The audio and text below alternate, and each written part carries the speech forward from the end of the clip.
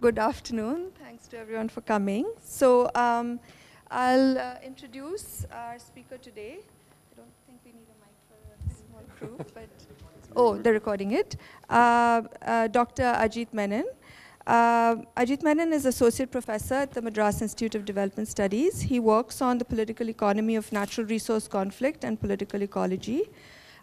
His research is aimed at understanding how and when the environment becomes important, as well as contestations, both material and ontological, that underlie conflicts over the environment in general and the commons in particular. He's worked a lot on forested landscapes across South India, and he's just brought out a co-edited volume on forest governance, which is called Democratizing Forest Governance in India. But he's also now recently started working on the political ecology of the fisheries and has been doing this work that he'll be presenting today on the conflict in the Palk Bay area.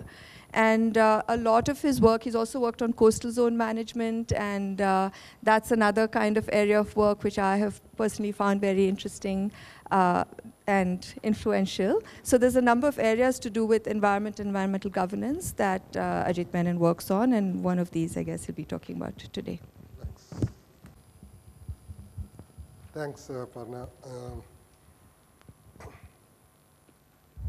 Before I talk about this particular issue, I should say, as you can see, that this is collaborative work, so I should recognize my co-authors here. Martin has worked on Coromandel Coast fisheries for a long time. Johnny is a student we've co-guided. He just submitted his PhD on Rameshwaram and Mandapam trawling fishing and the sort of spatial politics of their fishing practices. And Manimohan actually works with me. He lives near Rameshwaram in Tangachimattam, which is a fishing village on the peninsula. So this is a collaborative effort. I just happen to be the one that's presenting it, who's presenting it. For you, I guess many of you, or probably all of you, are familiar with the basic question, but in case you're not, this is the Palk Bay. So the Palk Bay is a body of water that separates India and Sri Lanka, and what we essentially call a fishing crisis is the fact that that line in the middle, which is the International Maritime Boundary Line, which was designated in 1974, has seen Indian trawlers from 9 centers. Those are the centers on the Indian side, from Malipatnam in Tanjavur to Rameshwaram in Ramnad district, essentially crossing over the International Maritime Boundary Line. And that has always been an issue, but it's probably become more of an issue post the end of the civil war in Sri Lanka, post 2009. So we call it a crisis because it's not a live conflict all the time. I mean, the conflicts come and go, but the crisis, which is both social and ecological, sort of remains there. It's an ecological crisis because of the fact that there are almost 2,000 trawlers who fish in the Palk Bay in these 9 centers, and that's excluding fishers from Nagapatnam here in the north, who often cross over to the eastern side of Sri Lanka and parts of the Palk Bay as well. So those numbers are not accounted for because Nagapatnam has been it's a little bit more complicated. So we haven't really looked at Nagapatnam very carefully in this whole equation. And of course, the social crisis, there are multiple crises. I mean, from the Sri Lankan side, fishers coming back to fish after the war. But of course, there's the bigger question of, post-war, 29 years of a war, which has not only had a historical impact, but obviously continues to have an impact. Things might or might not be changing post recent elections, but for example, there are high security zones which continue to sort of dot the northern province landscape. There is the question of whether or not there is a deliberate attempt to move Sinhalese people into the north so as to change the demography and so on. So there are a series of social questions on the Sri Lankan side. But there's also, on the Indian side, trawlers, whether we like them or not, they're also largely trawling because of livelihood reasons, at least many of them. We'll get into the particulars later. And so for them, with this crisis escalating, if they're unable to fish, that adversely affects them. So that's essentially the crisis that I want to try to understand, or we're trying to understand, just in case you don't, those are the trawlers. So if you go to Rameshwaram, you'll see about 1,000 of those trawlers berthed. And these are the Sri Lankan boats. We should also just say at the outset that there is a ban on trawling in Sri Lanka. So except for the multi-day boats, which are the bigger vessels in the southern part of the country, which tend to fish for tuna, they don't fish in this area by and large. We have fiberglass boats, which you also have on the Indian side, but these are the only boats. So it's really a mismatch of technology. Trawlers use bottom net technology, which means they basically drag their nets, which is destructive ecologically as well, because it just, the target species is shrimp, but you catch a whole bunch of other things as well. So the main aim when we started this paper, which has been going on for God knows how long now, but a long period of time, writing and rewriting and so on, the main objective has to provide a sort of more nuanced and historically grounded analysis of this fisheries crisis. Being situated in Tamil Nadu, I think one of our aims was also to try to put out a sort of different type of perspective than the one that tends to be covered mostly in the mainstream press and more so in the Tamil press, which is that of the Sri Lankan Navy, human rights, which of course are important issues, but there are also other issues. The discussion of Indian trawlers largely, except for Meera Srinivasan's writing in the Hindu, are not so much covered in the Tamil language press. So that's one of our objectives. The other, which is sort of a wider academic concern that we're interested in, which I won't get into huge detail here, but is the question of capital accumulation. What is actually happening in terms of this crisis? Why is capital accumulation an interesting theoretical or conceptual way to look at this question? There are other ways to look at this problem. For example, you could use the sort of institutional approach, tragedy of the commons. Treat this as a common property problem, free rider problem. That we feel doesn't explain it enough, because unless you look at the scale of the problem, you could have many boats and still not have a tragedy. It is about the scale of fishing, which is really the important dimension to this problem. Similarly, therefore, a Malthusian perspective, though numbers are important, fishers fishing with, if you had 2,000 fiberglass boats, it would not necessarily be a problem.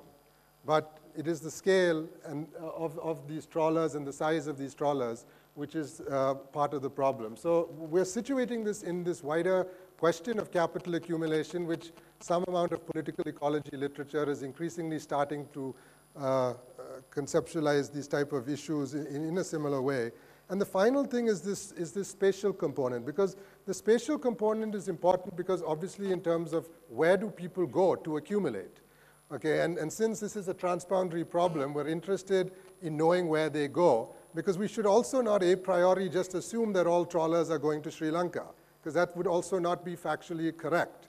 So the spatial part, or what Harvey calls the spatial fix, is in a sense a mapping exercise of trying to see where these boats go, who's crossing, how do people deal with this intra-boundary problem. And we try to do that by bringing in these other factors. Conflict between artisanal and trawler fishers in India, the question of ethnicity linked, of course, to the Civil War, but also the wider geopolitics of ethnicity in the area.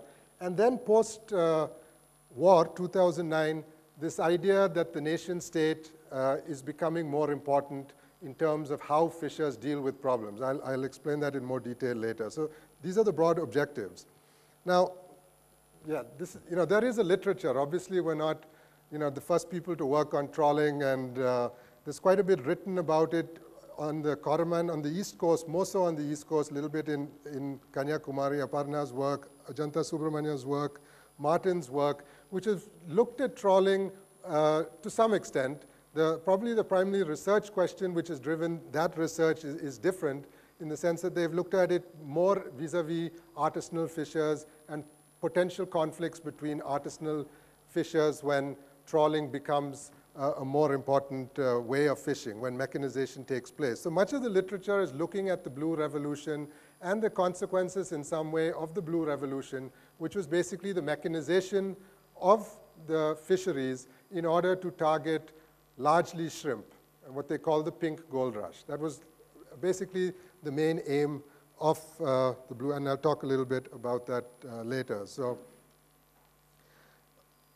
you know that we use that non-economists also use some type of methodologies. We've actually tried to do a number of things here. We've taken 4 trawling centers and tried to speak to owners of boats and crew members. The basic idea really is to get an idea as to what has been happening, temporarily speaking, in terms of the fishing industry. Is it just a process of, the sort of Marxist perspective of a concentration of capital that is taking place and a shrinking size of trawlers who are accounting for that or not? So we spoke to about 145 owners in these 4 centers in the north and the south of the Palk Bay to get an idea as to what they've been doing for a period of time, to see whether they've just entered and then accumulated over time, or whether some have entered and exited and so on. And we've also spoken to crew members, because crew members are becoming increasingly important in the context of arrests across the border. It is the crew that often are the most reluctant to get onto these boats when the Sri Lankan Navy decides to enforce the maritime boundary line. And we also, as part of other research that we've been doing, we've done what we call a beach walk. So we've actually walked this whole area, and so also gone to all the artisanal villages in order to see about their histories, the issues that are important to them in the context of artisanal trawler rivalries. And then we've kept track of the sort of media happenings, Tamil and English press, over the last 5-6 years, and also historically, in trying to situate this, especially the question of ethnicity and geopolitics, locate the fishing crisis in that situation. So let me start with what is, I guess, the meat of the paper. Now, we know that the basic story is what? In the 1950s and early 60s, the state in India, like in many other sectors, decides to promote fisheries. And the main aim of trying to promote fisheries, the justification was twofold. One was, of course, as a source of protein for fishers themselves. It wasn't only about exports at the start, at least. It was about improving the livelihoods of the fisher population. And the second was the export, the whole export emphasis, and seeing fisheries as a possible major export earner. And so you had the state investing in technologies, in developing boats, in infrastructure, in ice factories, and a whole bunch of infrastructure along most of the coast where fisheries was significant. In addition to that, in this particular area, you also had a lot of new private capital moving in. Rameshwaram, the Palk Bay area in the 1940s and 50s was largely, the extent of fishing was much less than it is today. A lot of people moved in when incentives were given to invest in the fisheries. So there is, of course, this big debate. Some people argue that most of the owners of trawlers in the Palk Bay are non-fishers, but don't think that is actually completely accurate. I think one would be a sort of 50-50 split of new people moving into the fisheries and people, in a sense, upgrading, which was the intention of state policy. Artisanal fishers moving up and becoming trawlers. So you had this growth, and you had an increase in exports. And also, if you look at the data, you will see that now trawling, shrimp which is caught from trawlers is increasingly accounting for more and more of the overall catch in terms of vis-a-vis artisanal. The other thing you will see now, if you look at data, is that the aquaculture sector is increasingly making inroads in terms of the contribution to total shrimp catch. So we call this, borrowing from Marsden, who's worked on Cambodian fisheries, a circulatory process of accumulation. There are many people who have been entering fisheries and then exiting. There have been crew members who have upgraded and become owners. There have been accountants on boats who have also upgraded. There are people who have exited both because they've been economically unable to sustain, or they're boat owners who have become traders and have moved up the value chain. So the process of accumulation, which of course is empirically very difficult to figure out really, because if you need to speak to individual owners, it's difficult to get this type of information about returns, and especially in a climate which is relatively, pretty depressing really for owners and crew. You don't really not very happy talking to researchers for huge periods of time when they feel their lives are, crumbling in front of them. So, but the general situation we see, therefore, is a circulatory process of accumulation, but accumulation overall, one could say, is happening, at least in terms of output. So, the export market is also, it continues to grow. and come back to why that might be the case, even in a situation of crisis. So this is the impetus, in a sense. It was the Blue Revolution from the 60s onwards. Now, the argument that we try to make in the paper is that while the Blue Revolution explains the process of accumulation, it doesn't explain adequately the dynamics of this accumulation over time. And so the first other issue that we looked at is the question of artisanal versus trawler fishers. Now, artisanal fishers have always been, at least from the late 60s, 70s, have been active in Tamil Nadu. And people always say with MGR coming to power in the early 70s, AAIDMK being more close to the fishing community, artisanal activism became stronger in Tamil Nadu in the 70s. And others have documented this in Kerala with the advent of the National Fish Workers Forum and in other parts of India as well. So what you see happening in terms of artisanal activism in this particular location is that artisanal fishers are obviously worried about trawlers because there's a mismatch of technology. And trawlers having these bottom nets, which basically drag, also can end up destroying the nets of artisanal fishers. So artisanal activism in the 70s is basically aimed at trying to come up with some type of a framework in which trawlers are to function. So in this particular area in Pudukkottai, which is the second district in that map, in case you're not familiar with so Pudukkottai will be these two centers, Jagadipatnam and Kottipatnam, that's Pudukkottai. Activism starts in the 70s and led largely by the trade union wing of the CPI.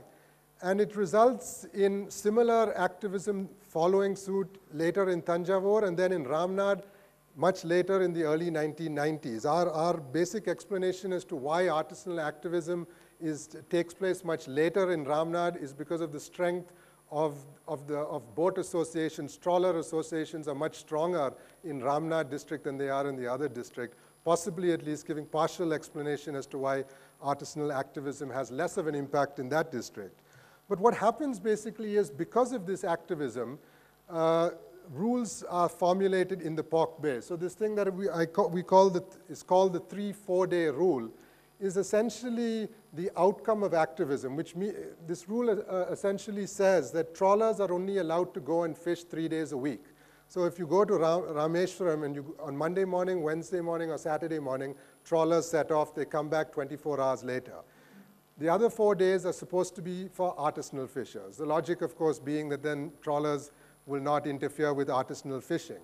Now, this was one of the outcomes. So the state has accepted this, and it is part of, there is a government order also. It actually emerged from civil society.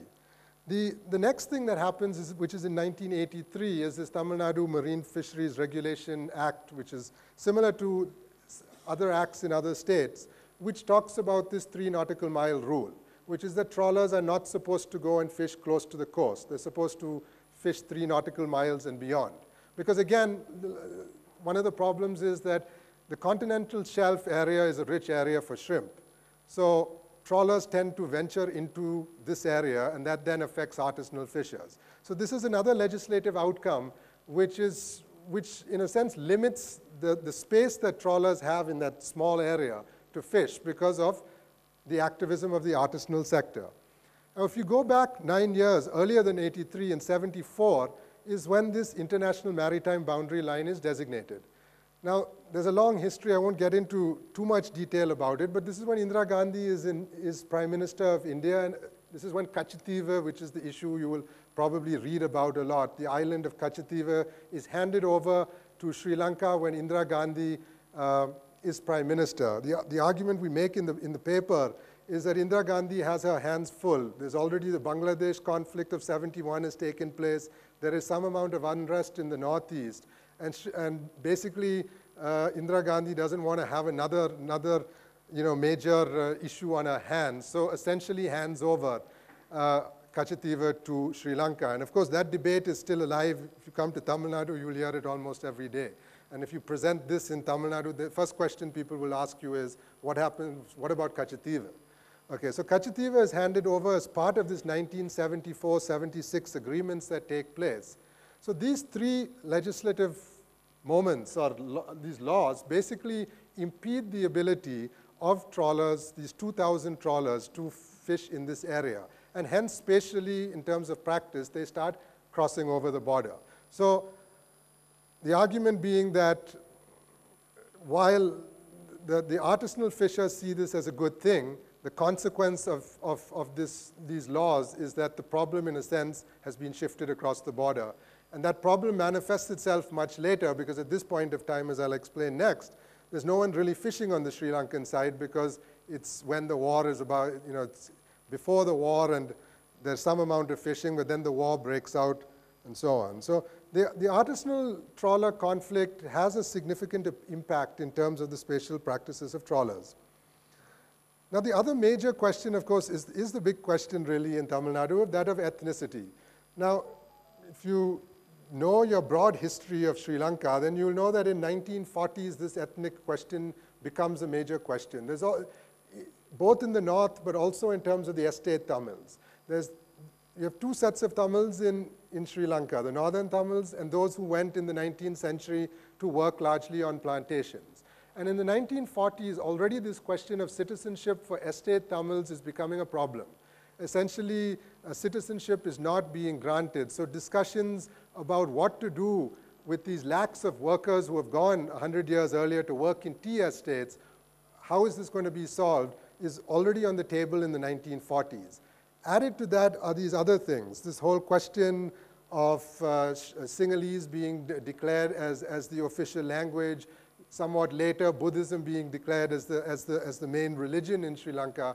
And there is a sense of alienation that is felt, I think, in general by the Tamil population in Sri Lanka. And this has, we argue, an impact in terms of how this conflict plays itself out. So in terms of the conflict, now given the fact that this ethnic tension is brewing by the 1970s, the 1970s to sort of 83, which is the period prior to the war, there you don't hear much about arrests of boats crossing over. I think boats have started to cross over at this time. The large growth of trawlers is in the 70s and 80s and beyond. But there is a sense that in the 70s, this has not become such a big problem as it is to become a little bit later. So you have relatively free access to Sri Lankan waters despite this international maritime boundary line. Neither government seems to be particularly worried about enforcing this boundary line. Now, in 83 is after, of course, many years of simmering conflict. The war breaks out with the tigers in Sri Lanka. And we were trying to understand how does this affect the war, the fishing question, really. Because on the one hand, obviously, ethnicity, the ethnic situation becomes much more polarized in the 80s. I mean, feelings are running very high, I think, on both sides of the international boundary line. But what we try to suggest is that because the Sri Lankan government has its hands full with the civil war, and at this point also the sea tigers, their ability to monitor this boundary line is relatively weak. And this is happening at the same time that boat numbers are increasing. Okay? So you have more and more boats coming, and they start crossing the maritime boundary line. So the ethnic conflict, in a sense, facilitates the ability of trawlers to go across the maritime boundary line, though the human costs, of course, start to increase, because the Sri Lankan Navy during this period starts to target fishing boats. And you can read that in whatever way you want to read it. I mean, on the Tamil Nadu side, they'll see that as excessive force. If the other perspective is that the tigers are also using the fishing community to further their struggle, and therefore, fishing boats are legitimate targets of the Sri Lankan Navy. But anyway, the targeting of fishing boats increases in the 70s and 80s, and there are a number of deaths that take place. But ethnicity, to jump a little bit forward, ethnicity remains important throughout the course of the war. I was telling Aparna before this talk that the extent of this commonness between Tamils in the north, Tamils in the rest of Sri Lanka, and Tamils in Tamil Nadu is something that historically I feel still needs to be researched much more closely. But there is I think still some amount of linkages and contacts which were there historically. And there has always been, and I think until recently at least, continues to be some amount of goodwill between Sri Lankan fishers and Indian fishers, even post-war. So in 2004, when this problem really starts to escalate, okay, there's a ceasefire in the war for a couple of years, and there are talks that take place between civil society groups on both sides of the border, in India and in Sri Lanka. These break down because the conflict resumes a couple of years later and there's no atmosphere for further talks. But after the war in 2009, there is another initiative. Fishers come from Sri Lanka to meet their Indian counterparts, trawler owners, in Tamil Nadu in 2010 in Trichy. And the fact that they come suggests to us that there is this amount, they understand at some level the plight of the Indian trawler also. That just saying stop trawling is not a solution for people who depend on trawling for their livelihood. So there are these discussions that take place. But when they come to India, I think they themselves are a little bit surprised to the extent of this problem. And so, because they go to Rameshwaram, they see these thousands of boats there, and they realize that there's absolutely no way if all these boats go and fish in Sri Lankan waters, and these boats go as close to 1 kilometer to the Sri Lankan coast, there's no way they can fish. So though there is a tentative agreement reached in 2010, the agreement basically says that trawlers should fish maximum for 70 days for the next year, and that after a year, trawling should stop. And that is what is signed on too. The problem is Indian trawlers just cannot stick to this agreement. I mean, there have been talks on the Indian side about buyback schemes, which I'll talk about a little bit more, about going for deep sea fishing and so on.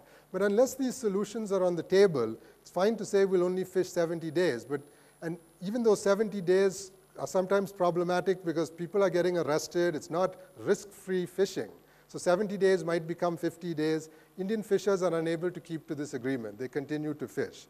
So ethnicity, we argue in the last major sort of part of the paper, starts to play sort of second fiddle to the nation state. And we use the nation state here in a very limited sense, you know, like a nation state as a political entity, not a Benedict Anderson sort of idea of the imagined nation. Okay, we're talking about people who start looking to the nation state more to solve this problem because the problem is becoming so bad now. So on the Sri Lankan side in 2009, when they start going back fishing, you have to realize it's 27 years of war.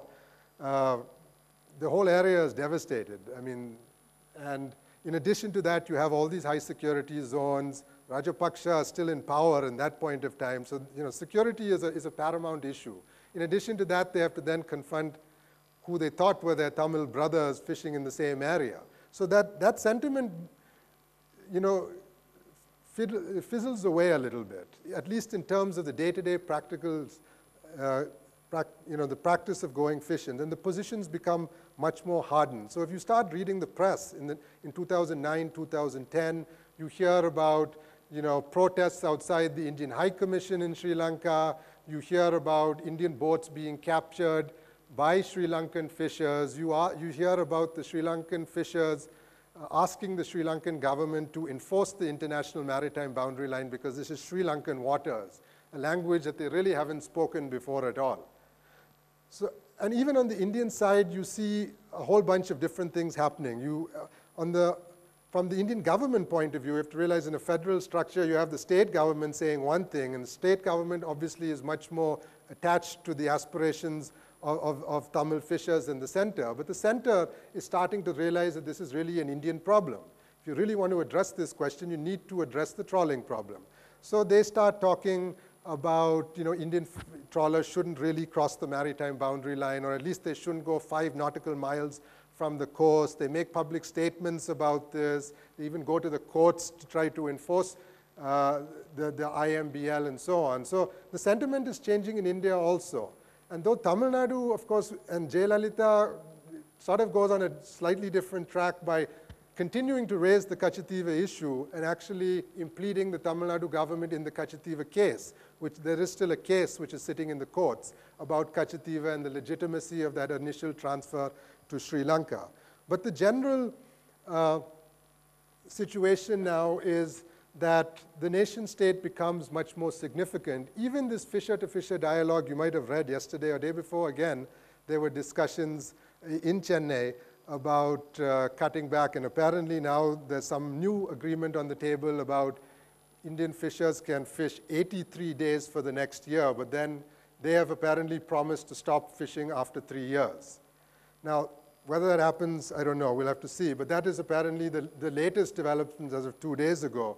But even these discussions have now been taken over by the governments. You know, it started as a fisher-to-fisher dialogue. Governments were supposed to just support it, but they weren't supposed to drive it. But that has changed. So the problem now has become, in some sense, a little bit more complicated. Though ethnicity continues to be an important issue, it is now in the realm of geopolitics and bilateral relationships. So this is just a summary of, I don't know, I have a bit of time, 5 minutes? Yeah? Yeah? Okay. So the situation now, if you go to Rameshwaram, is that fishers, trawlers are much more hesitant to cross the international maritime boundary line. This has been sort of the situation for the last 1 or 2 years. Okay, you will see a lot of trawlers actually tending to try to go more north from Rameshwaram so that they, if possible, can avoid going east and crossing the border. Problem with that is that if you go north, then you have the boats from the other centers fishing. So there is a reduction in the amount of trawling. At least 2 or 3 times when I've been in the field, there have been crew members have just refused to go on boats, saying that the risks are too high. Because in the last few days of the Rajapaksa government, the policy of the Sri Lankan Navy was to confiscate boats so as to, in a sense, target the owners more and make the costs of fishing much more higher than they were. So some owners are unable to send boats out because of this. The other thing you've seen happening over the last few years is this investment in bigger boats. So what we've known as Thoothukudi boats. Thoothukudi is in the southeastern part of Tamil Nadu. These are bigger boats with Chinese engines, larger horsepower.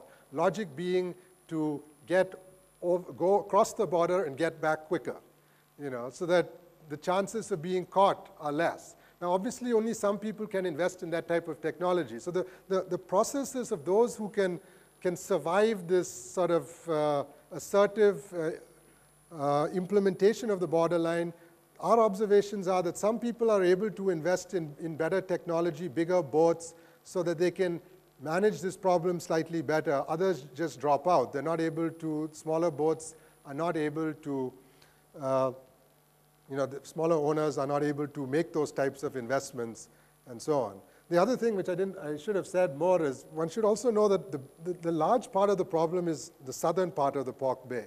The smaller boats in the north don't tend to cross the border as much, because there's a larger area in the northern part, about 45 kilometers to the international maritime boundary line. So there has been some amount of concentration of capital over the last few years. Now, during these discussions, civil society discussions, one of the things that was tabled on the Indian side was this idea of a buyback. Now, what is a buyback? A buyback simply means you go to trawler owners and ask them whether they're willing to get out of the fisheries. And the government has a package in which they, 10 lakh package or 20 lakh package that has to be figured out. Pays the fishers and says, okay, you exit the fisheries. So that was being talked about, and it continues to be talked about in the same breath as this whole idea about going for deep sea fishing. The question, of course, remains as to what would happen if you have a buyback type of a policy. And I don't know, our initial feeling is that this could possibly lead to some form of an enclosure even on the Indian side. The people who would exit would tend to be the smaller fishers who can't compete. The ones who remain would tend to be the bigger boat owners and so on. And now with this recent Meena Kumari report, which has started to talk about opening up the exclusive economic zone, that is from 12 nautical miles to 200 nautical miles to foreign boats, it's unclear as to how trawler owners are going to fit into that type of a scenario. Because if they have to compete with international boats, it would be extremely difficult. I think the other question which remains somewhat unanswered is if you speak, of course, it's very difficult to speak to seafood companies because they won't tell you very much. But if you do get to speak to them, you will see that they don't seem to be in any form of crisis. I mean, the growth of the seafood industry continues, which means that this type of concentration is probably still happening at the level of the company. You know, these, in the Indian context, mostly I think seafood companies, they don't have their own boats generally. They tend to buy directly from fishers. So if there's a problem in the Palk Bay, they will just most likely go and get their supply elsewhere. So solving the Palk Bay question doesn't necessarily mean that one can, you know, you might just be moving the problem in a sense to another area. So just, you know, in concluding thoughts, and then maybe we can discuss some of this, but yeah, it's pretty obvious, but you know, it's uncertain because geopolitics is uncertain, right? There's a new government in Sri Lanka. The general feeling from those we're working with in the north, they see this as some type of an opportunity. I mean, there are different opinions, of course, about the Sri Lanka elections, but I think the fact that a lot of people went out to vote in the north seems to suggest that the Tamil population in the north wanted Rajapaksa out. Of course, the diaspora community has tended to dismiss these elections, but there is expectation, I think, in the north that there will be some changes with the Sirisena government and that might open up talks. The other question is about the TNA, which is the main political disposition in the north. One of the critiques of the TNA is that their support base is amongst the Velala agrarian community and not the Kariyar fishing community. So they've tended to be relatively silent on this issue. But yesterday and day before yesterday, they are articulating. It's not that they're not talking about this anymore. Even when Vigneshwar came to Chennai and spoke a few months ago, he did talk about this issue and the need to deal with the Indian trawling situation. But of course, you know, it can go different directions is our assessment.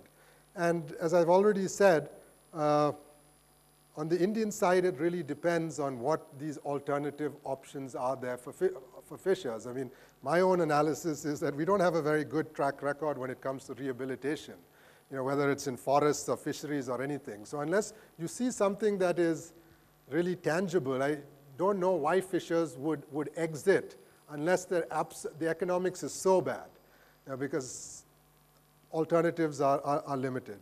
And of course, then there's the vexing question of the Tamil Nadu government and Jayalalitha. Kachativa seems to be still very much what drives Tamil Nadu politics in terms of this particular issue, and of course the wider question of human rights in Sri Lanka, which is an extremely important question, but it might mean that finding some type of a compromise on this particular issue remains extremely difficult. I think I'll stop there and maybe we can discuss. Thanks.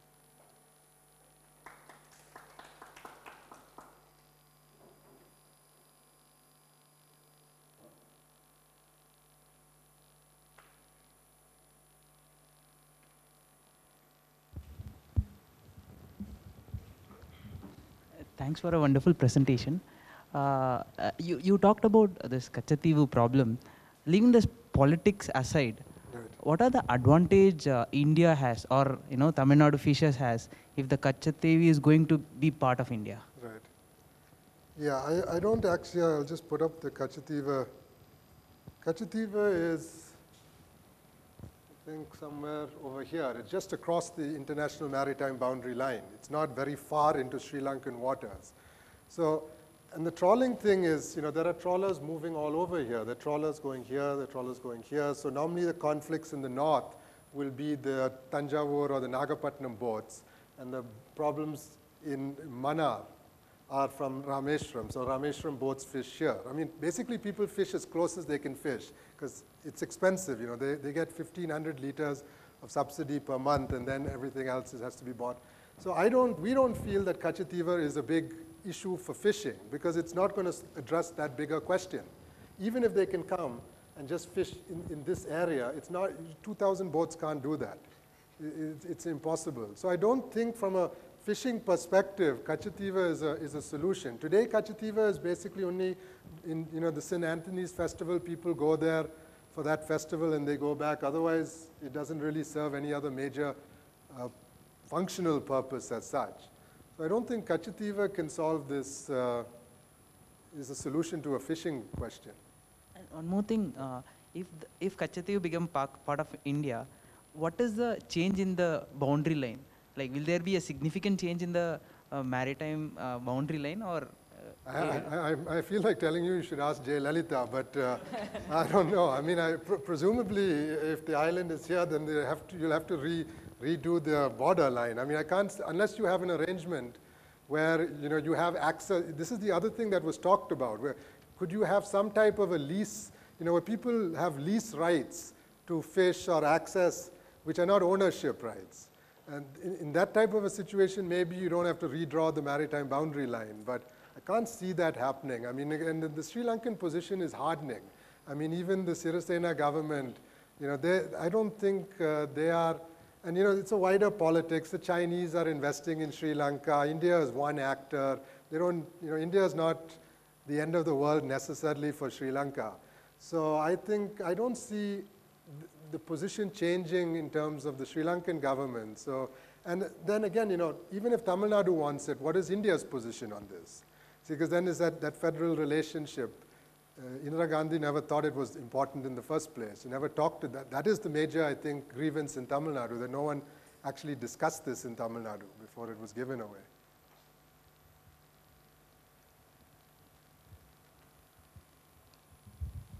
Hi, Ajit. Thank you. There's a very interesting thing going on here about the trawlers and accumulation of capital, and there's a relationship between the choice of technology and accumulation of capital, right? But there's a trend that trawlers have been banned in Sri Lanka, but they're not banned. There are 2,000 trawlers on the Indian side. Is that a cap on the number of trawlers? No, now in the last few years, there are no more licenses being given out. Okay, so how have the two different countries managed to kind of cap their respective or contain their respective capitals, if you will? See, I don't know about the history of multi-day boats if you go further south. They go all over the place. Like the other day we read something, even Kerala fishers the other day were arrested in South Africa. People are going way out and fishing. So multi-day boats, I think, go long distances and fish. I don't know the history of how trawling was actually banned in Sri Lanka. But the multi-day boats are big boats, but they don't use, they're long liners. They catch tuna largely. So that's a different technology. It's a technology of the trawlers more than the size per se. Of course, the numbers in such a small area is a problem. But it is this net that, if you go see it, it just drags the whole seabed. And if you go to the Rameshwaram coast, the shrimp is a very small percentage of the actual catch. A lot of it goes to the poultry industry as waste and so on. So, yeah, I don't know, but there's no cap on there's a cap now in terms of issuing licenses, but there is this interesting thing of trading of licenses. Like boats will be broken down, but the licenses remain in circulation. So sometimes those licenses are used with other boats. Sometimes they're just used to get the benefits of, let's say, kerosene, because you get like 1,500 liters of kerosene. Diesel per month to fish. So you'll see a ban on the Indian side coming through, that on trawlers, not... Well, this is what like civil society groups are asking for in a sense, that trawling is stopped. Whether the government does it, it's what civil society groups are calling for. I don't know in other parts of the country where areas are much larger. See, this is sort of a unique type situation, because there are trawlers in many other parts also. I don't know if that answered your question, but yeah. I mean, I'm just trying to get how the two sides have managed to keep their trawlers in check. Yeah, in that sense, there was no real keeping trawlers in check. I think the outcome is more of a local outcome because of the nature of the problem. All of the legal instruments being used in the Palk Bay, which have now sort of been adopted by the government of Tamil Nadu, really emerged outside of the state in a sense. I mean, and the state then, I mean, Martin has written about this in different ways about how the state actually takes up, customary law and makes it statutory law in a sense. So the origins of it are not really the state. I think I wouldn't expect the state to be the driver, though this Palk Bay platform now is being run through the Fisheries Department.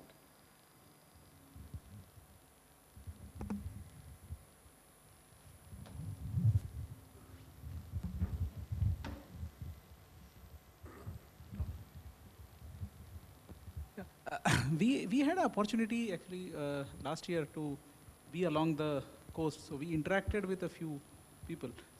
So what my take was to understand that from a trawling, whatever is the income, how is that getting distributed? So in terms of capital accumulation, so we found a very, very different model which is followed there. It is not a, something like a capital model or a labor model, because there is an incentive involved even for the crew. Yeah. On the catch which is coming. So they have also a fixed plus variable sort of incentive, which is, whereas the boat owner typically gets only a fixed amount back. So it is not that if he catch more, there is a possibility that the boat owner gets more. So where exactly were you able to locate the accumulation of this capital? We have some understanding, but I thought I'll ask you before I share what. See, as I understand it, in the Palk Bay, there are two types of what we call broadly sharing systems. One is which is more in operation in Rameshwaram, which is largely a wage. So a wage would be like 700 rupees, okay, even within the crew, like the driver gets, let's say 700, the second driver, if there's a backup driver, will get 600, what they call Luxor, the crew gets less. Okay, so that's largely a wage thing. But even in the wage thing, there is what they call beta and kara beta. Now, so you get a percentage. Again, the percentage varies according to the person. The other system, again, I think these terminologies are also not very, I'm not very comfortable with them, because it's what they call the shared system. Now, what is the shared system? The shared system is, either the costs are met by the owner first, and then the rest is distributed according to, the most common thing in the Palk Bay is 80-20 now. Okay, 80% goes to the owner, 20% goes to the crew. Okay, after the costs have been met by the owner. Okay, so that's my understanding of the system, of the sharing system. But even that, we were trying to understand how do these these have changed over time. Used to be 60-40, there used to be more sharing. Who's driving these changes in the relationship? Is it the owner? Is it the crew? Because you can argue both ways at one level. If fishing is bad, then probably crew would prefer a fixed wage if the share is going to be very little. But if things are going well, then a good percentage of the share will also be good for the crew. So I'm still not very clear as to who drives the relationship between how wages are actually determined. I think it's a complicated process. I mean, now in Rameshwaram, sometimes they pay daily. They don't even want to give this weekly karabeta, which is basically meant to retain this, because they don't know when they're going to fish. The fishing has become so, it's been affected so badly. Now, the more important thing, I guess you were asking, is accumulation. It's very difficult. I don't know. I mean, I was asking people working in other areas, in labor, in industry, how do you understand something like accumulation? How do you, empirically verify it? I mean, you can look at production data, which will tell you overall data about catch. Okay, but that is not necessarily very useful. You can get landing site data, perhaps, which will tell you how much comes in from a particular landing center. That will be at an aggregate level. I think the only way to do it is to sit down and map this out with boat owners. Now, this Johnny has tried to do that a little bit for his PhD thesis work, where he was able to access the diaries of 5 or 6 owners. And some of these owners really keep very, very detailed notes about how they spend money, what they catch, what they sell, how they sell, where they sell.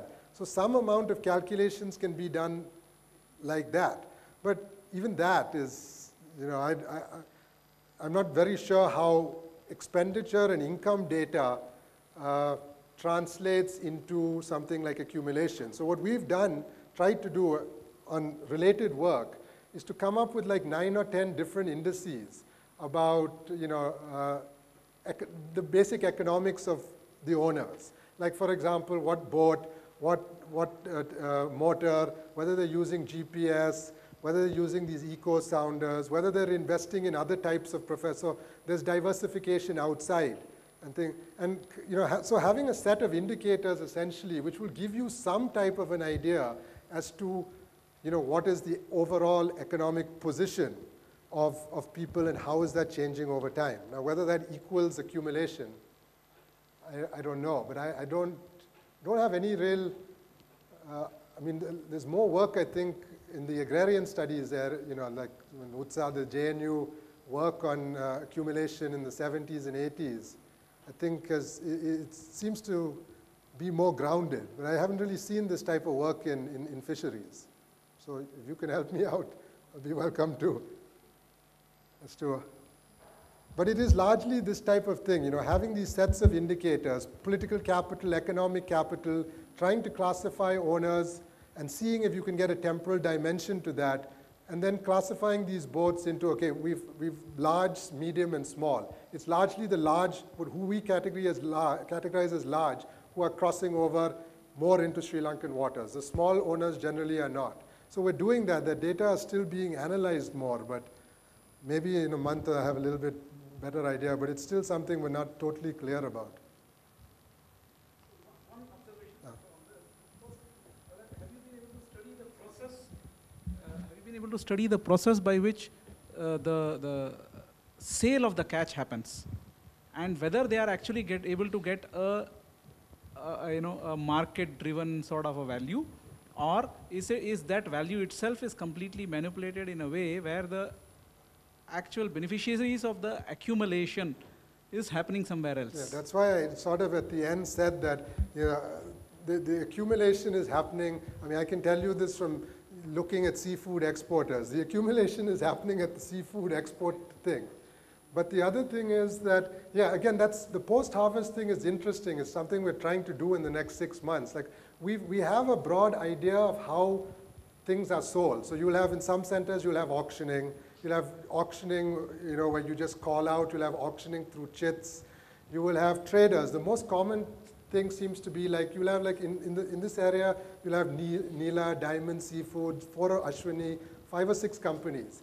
Their agents are basically going and this has already been decided before they come back to the sea. And they give advances, companies might give advances, or there'll be traders in between companies and the fishers who might be giving advances. So certain boats are tied up with certain traders, which are tied up with certain companies. But just by observation, I mean, we need to look at this in more detail. Like in most other sectors, but even more so, I think, in fisheries, it's at this end of the value chain. The people who like everything, the people who do the least work make the most money.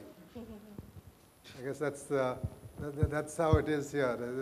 Basically, the traders and the big companies who export this, those are where the real margins are in seafood.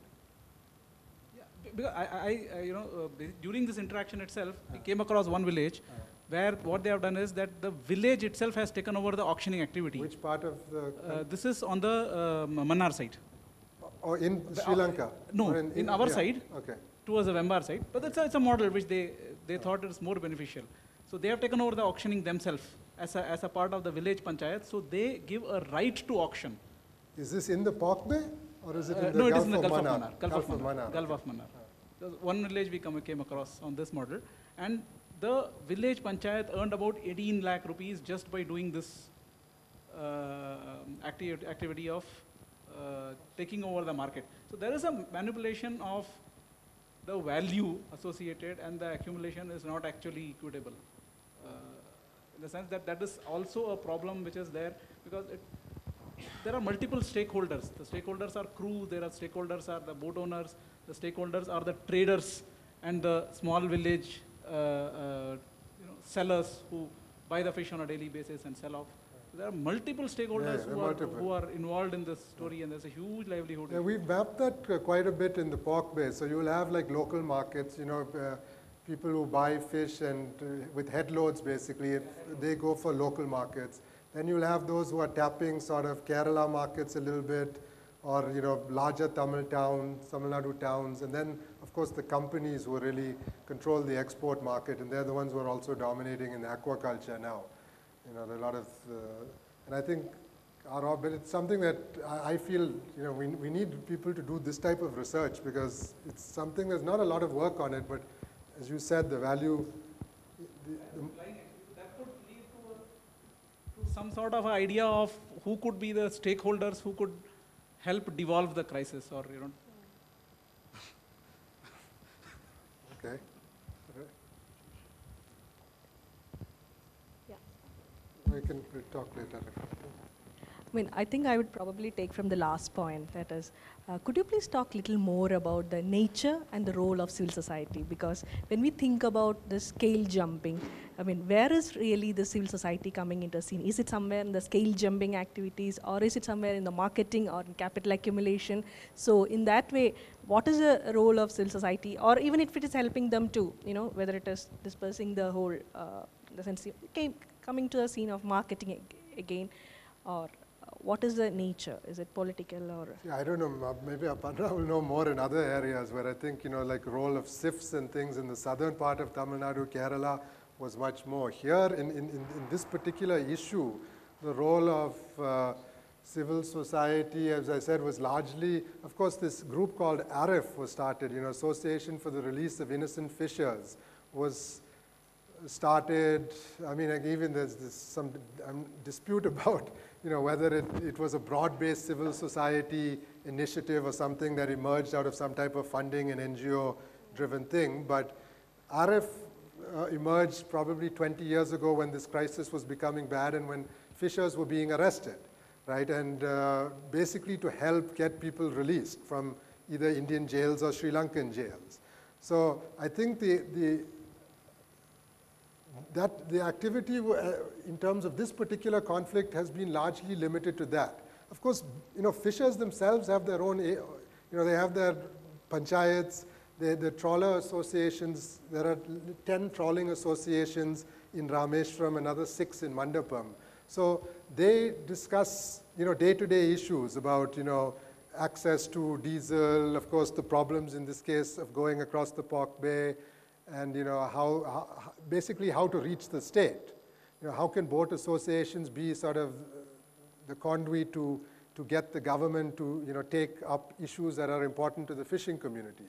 So you have, different types of actors intervening in different ways. And of course, post-tsunami, not so much in this area, you had this burgeoning of post-tsunami NGOs.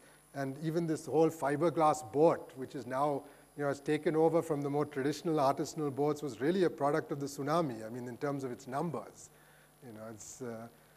So you have different types of, but again, the distinction between civil society, state is a little bit confused. Because now this initiative, this Palk Bay initiative, Vivek, who's based in Trivandrum, but who was with SIFs and the Society for Federation of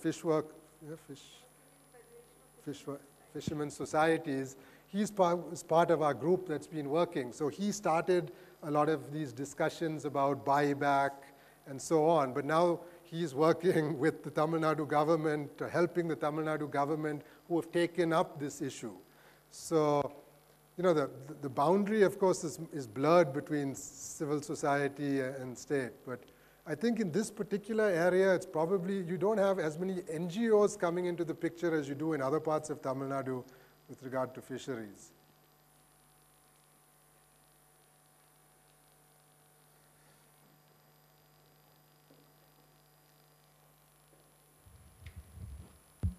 Thanks for your talk. So I don't know too much about fisheries, but I was curious about your orientation to the study and your choice of method. And I was wondering how come you're not taking the perspective of the fish in terms of, I don't mean that in a trivial way, in the sense of sustainable yields or the resulting institutional solutions of individual quotas or total allowable catch or things like that, right? Because the dominant scholarship on fisheries, to my limited reading, has been on institutional solutions that will treat the entire area of water as a possible open access resource, right? And then we'll try to come up with a set of rules that will protect livelihoods and protect the resource as well. So your political economy perspective is certainly very explanatory, but I'm curious why you're not looking at it from the rules that will possibly, in the long run, survive. Because you did mention 70 days and 83 days, which seem to be a sustainability-oriented institutional solution.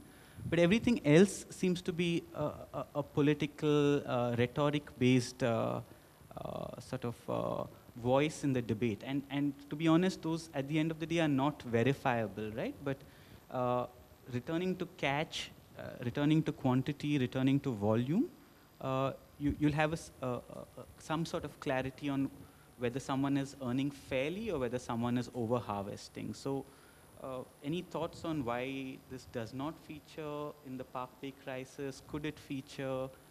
Will we move towards an Icelandic or a New Zealand type solution? Or will we constantly be talking about this island is ours, that island is theirs, things like that? Yeah. I think there are lots of questions there, so let me try to tackle them. Yeah, why not the fish? Someone asked us this.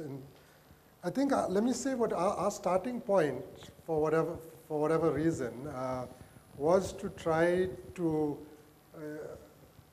both understand this particular conflict and also work with civil society groups on both sides to come to some type of a resolution of this. And as a wider sort of project team, the solution that one has been trying to advocate, some at least within the group, there have been differences within the group, is the idea that there is never going to be a sustainable solution with trawlers. So one has to recognize that trawlers are the problem, and one needs to work towards a solution which will get them out of trawling. There's some disagreement amongst us as to how that should be done and what will be the consequences of that. But that was sort of our mandate, to try to understand this problem and then try to, in a sense, resolve it. Now, in the process of doing that, obviously, more the research side of our team as opposed to the civil society side of the team, started to realize that to solve this problem, it is enmeshed in this really complicated geopolitics, transboundary type of a situation. That's why I briefly did talk a touch about the idea of a sort of a solution to the tragedy of the commons. Can you treat this, let's say, treat the Palk Bay as a commons, where you have institutional arrangements and so on. But generally in the commons literature, and what this doesn't really lead to is the fact that there are such unequal actors in this commons, as long as people continue to trawl. So it'll be like heterogeneous type of collective action that one would be having to talk about. But the point that emerged while our researchers, we have people working on the Sri Lankan side, the information that they're coming out with on that side is that there is no compromise that people on that side want in terms of, they will talk collective action solutions, they will talk possible collective action sharing of these waters once the trawlers are out of the picture. Before that, there is no question of collective action because it will be completely unequal and basically they will be squeezed out. So I think at that level, we haven't reached that position. I think there are still people who believe that this can be in some way a commons, which can be used and collectively by two sets of people in two countries. But I think they see this buyback and getting trawling out of the picture as the first step in that process. The question about, I think you started, which I think is a good question, and I admit part defeat here, in the sense is why didn't you follow the fish? And this is one of the criticisms I think that many of us who are social scientists and call ourselves political ecologists, where is the ecology in political ecology? Much of this analysis is being driven by the politics side, the social side, and I agree. I mean, we have a couple of marine biologists working with us. We've been trying to do some amount of work on that side of things, both on that side and on this side. But the honest truth is that we're not really happy with what we've come up with in terms of its analytical rigor. So I don't really want to say anything more about that other than most people in this area say that fish are rapidly declining. This is what fishers are telling you, and we believe there's no reason that they would, lie about this. That stocks are depleting, especially on the Indian side. That's another reason for the transboundary thing. So that's, I think, a limitation, and I think, we need to address it. Hopefully, we can over the next year or so. I think the total allowable catch, my limited understandings about fisheries economics, and the total allowable catch type stuff tends to be used in temperate climates, and I don't think it is really applicable in our type of waters. So though those debates, I think, are fascinating, if you read, I don't know, in fisheries like this person, Becky Mansfield's work on, privatizing, neoliberalizing the oceans, it's really fascinating stuff about, how this total allowable catch is being used as an instrument of capital and things like that. But I don't think, from what I've discussed with people who know much more than me on this, that those type of solutions are going to be tabled, because they're not really applicable in terms of the fisheries of it, in terms of our waters. I don't know if I, yeah? You haven't either.